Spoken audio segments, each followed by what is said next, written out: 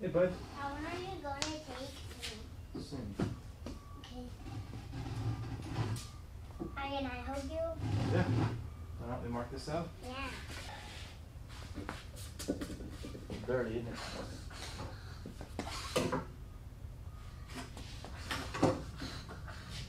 Got it clean? Yeah. Alright, bud, this is called a marking gauge. You see these little pins? Yeah. Those are really sharp. So what you're gonna do, you're gonna stick it on here and you're gonna slide it forward. There, it's done. Cool, isn't it? See, now look, at the end, there's a line all the way up, all the way down. Now why are you making a hand? Because this is gonna be called a tenon. So I'm gonna cut this out with a saw, and then this will just be left. So all this right here goes away, and this stays here. Pretty cool. Okay, so welcome back into the shop. We are on part 2 of this table that I'm building for The Chosen. If you haven't seen part 1, I would recommend you go check that out first. It's always been tough having the kids in the shop, but I've been trying to just let it happen lately. It's pretty unique that they're able to be around this craft, and when they wander in, I try to get them involved as much as possible. So that's why you saw Johnny there in the beginning. He was helping me lay out these tenons, which right now we're splitting the cheeks off. This is a really cool shot, actually, and you can see this technique only works if the grain cooperates, and you're going to see it not cooperate on the next one. So basically, I've sawed hand sawed the shoulder of this tenon, and then I just come in with a chisel. I was taught this technique by Paul Sellers, class I took with him. I just come in with a chisel it down as close as you can get to that layout line, and then we'll come back, you'll see soon, and clean it up with a block plane. And you see how I stopped there because I'm watching that split, and it was starting to head down into my layout line.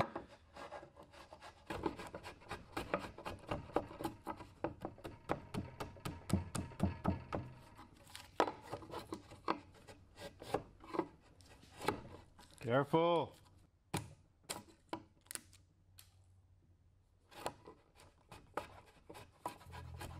So here we are. I've got a really cool low-angle block plane here from Neilus. It's a rabbet plane on one side, so the blade goes all the way to the edge of the plane, and it's also skewed, so it helps cut the fibers of the wood, especially across the grain. And this is a great example here of how valuable marking lines are with layout gauges or knives, because you can actually plane down right to the wood fibers as opposed to a line, so it's much more accurate. You know where to stop. And the key to this is just keeping it flat across the whole width of that tenon. You can see I'm checking the flatness here, and it is pretty much spot on.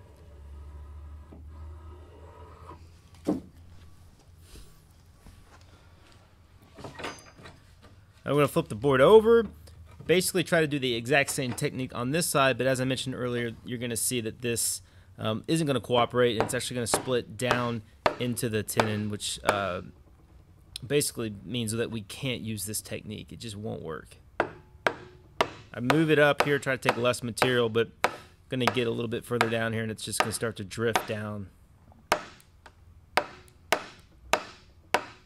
So I have to opt to use a handsaw, which is just as effective.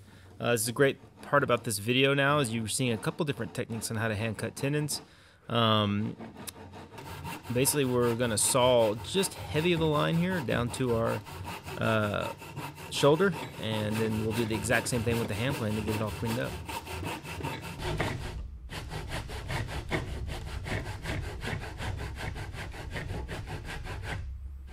Don't want to pat myself on the back here, but I hit it pretty good and lined up perfectly with that other saw curve.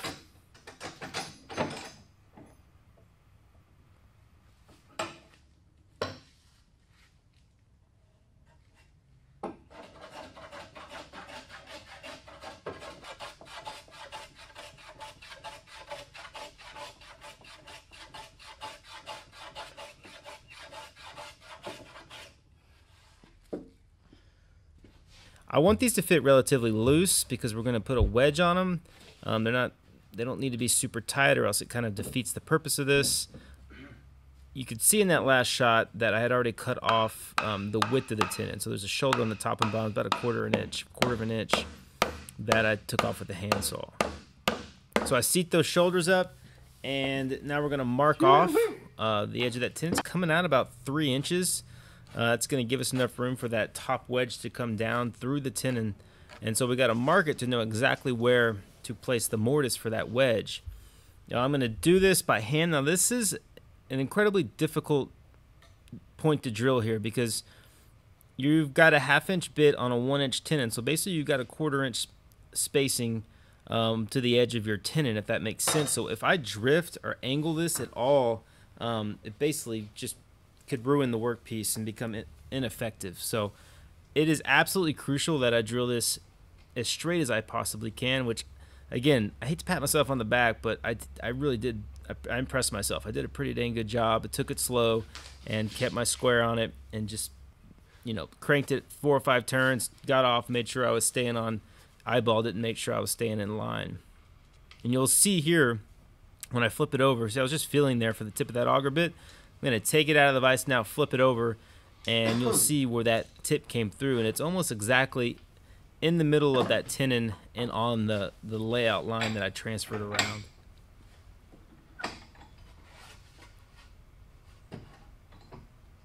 So come back through and take out the rest of that waste, and then I'm going to do most of the work from here on out with a chisel.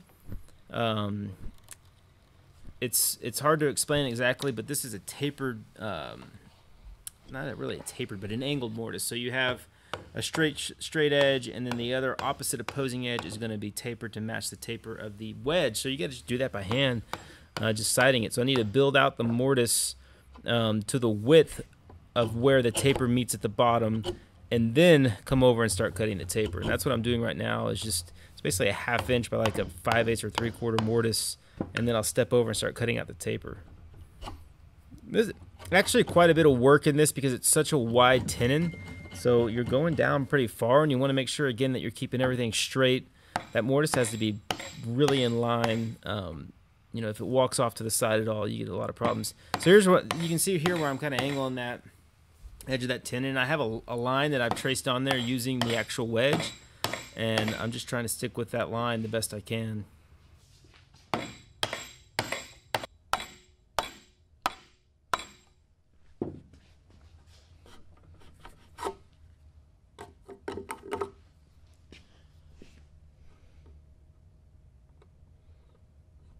So this is my final cut here, and you're going to hear some frustration here because I'm actually going to mess this up a little bit. And what's going to happen is I want to make this cut all the way. I don't want it, I want to go the full distance with the mallet.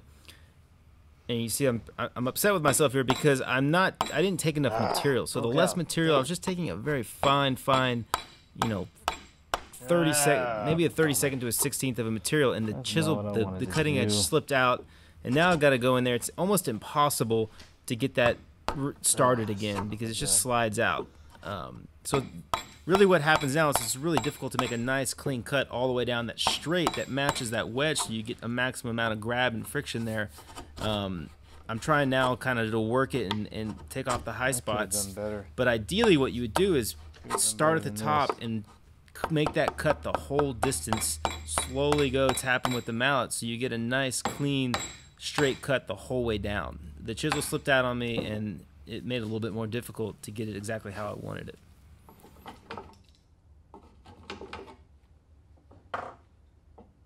So once I got the mortises cut in each end, I'm going to shape the end of that tenon. Basically, you're just going to make a round over on all 4 edges using that same skew plane. It also really effective at ingrain, obviously, because it's got that skewed blade and it's low angle, so it cuts real nice. I'm going to leave the tool marks in this and just kind of let it be as natural as possible.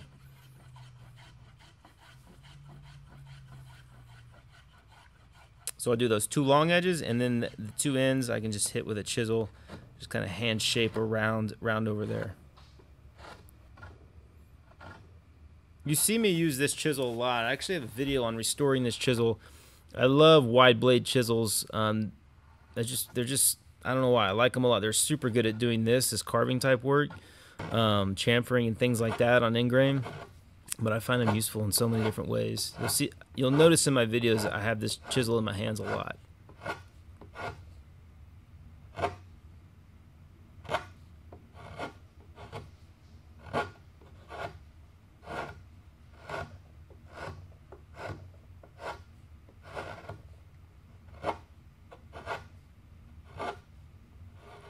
Okay, next step is to glue it up. Using high glued again. Same thing we did on those uprights. Just to stay true to this kind of old school first century build. These, like I mentioned earlier, need to go in pretty loose because we need that wedge to be effective to be able to pull it tight together. I don't put a lot of glue on it because mechanically it's getting locked in place, but it doesn't hurt to have a little bit of glue in there.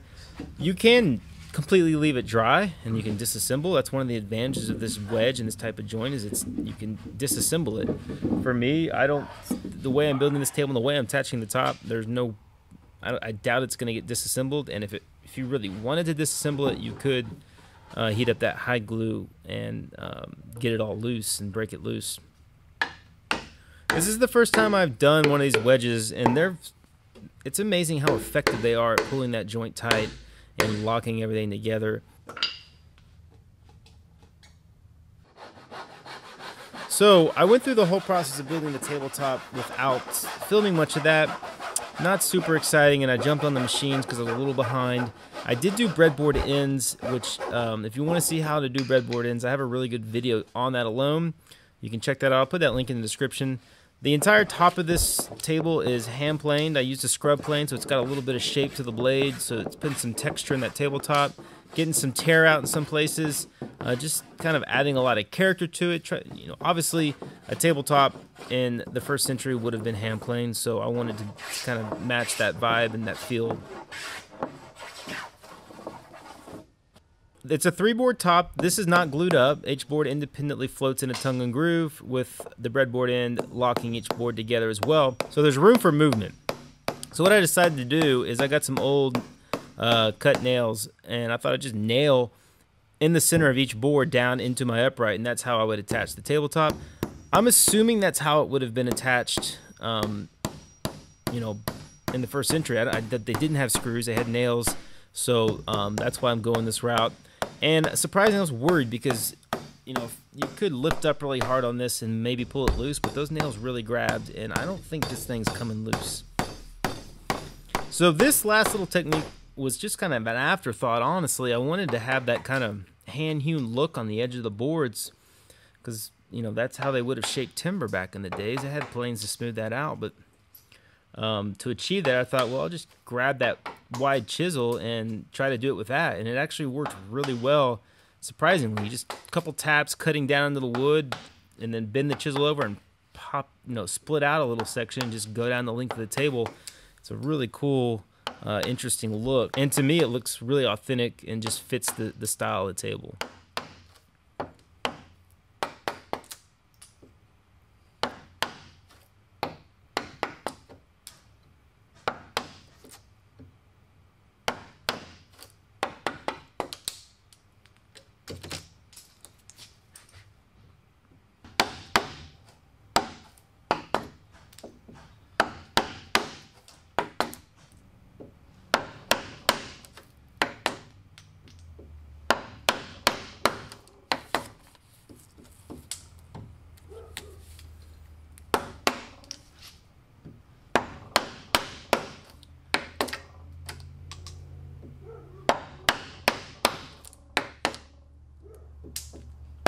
And you can also see, looking down on it, how it kind of follows the shape of the grain. So it kind of gives a little bit of organic feel to the edge of that board. It's not perfectly straight. As you split these out, they're kind of going with the grain, obviously, because you're splitting it. So it has that kind of look to it. When I just ended it right there at that breadboard and popped it out. And, it's pretty rough now, so I decided to come back with a draw knife, just try to split off any loose fibers, kind of clean it down a little bit, just leave those chisel cuts. Obviously, I don't want to take those out. And then I took the draw knife and tried to ease the edges with a chamfer, a hand-cut chamfer on there. Really just, I think, pretty solid, cool look for the top of that table. Okay, so I just sealed it with a couple coats of armor seal. After talking to James, the set director, he decided and thought he might want to age it and stain it a little bit. So the best thing to do was to seal it first so we didn't get this nasty, dark, blotchy table. So 2 coats of armor seal did the job. Okay, so that's going to close it down for the build part of this. All in all, I spent about 4 days on this project. maybe a little bit more than that. I did mostly all of it was done by hand, with exception to the tabletop, which I cut the tongue and groove on the table saw and milled all those boards out with machines. And I did a lot of the breadboard ends with machines just to play catch up, because I was getting behind and needed to get back to actual customer orders. All in all, I love this build, and it was fun to dive into the hand tools, and I feel like I learned a lot and just fully enjoyed it.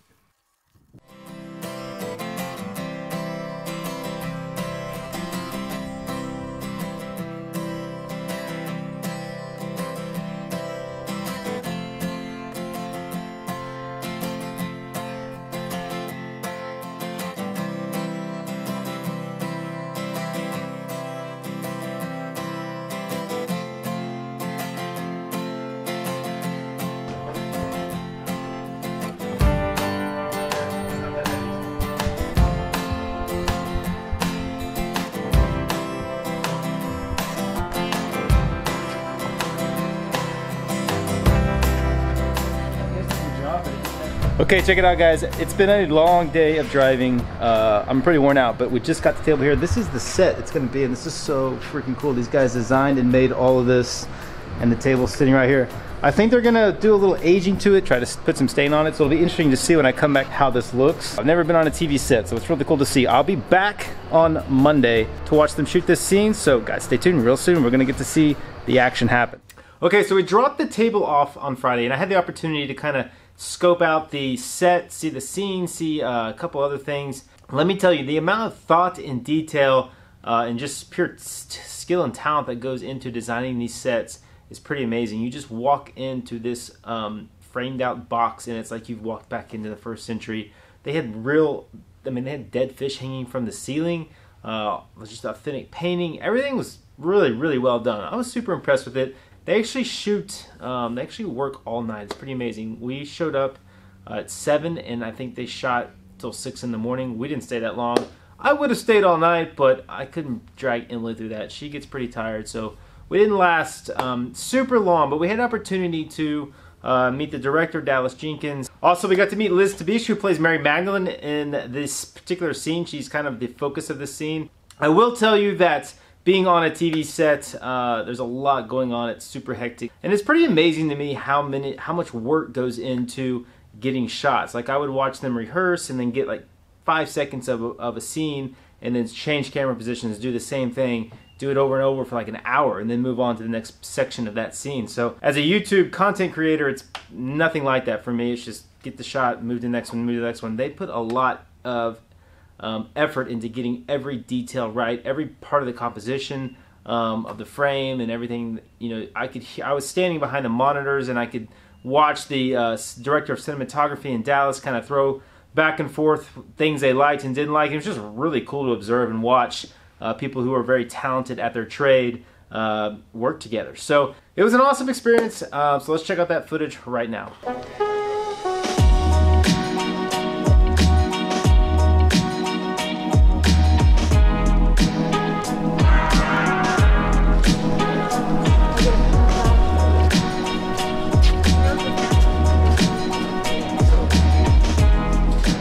Okay, so behind me is the actual set that they are using for my table. We're gonna get to go in there real soon and check it out. This is crazy, man. There's a lot going on a TV set. A whole lot of people, just a lot happening. So hopefully they go in there and get some cool footage. You can see they have made it look much older. That's super exciting. They're setting up to shoot. Pretty awesome to see the table all set and ready to go. Hold on to it for you. Can they switch it out?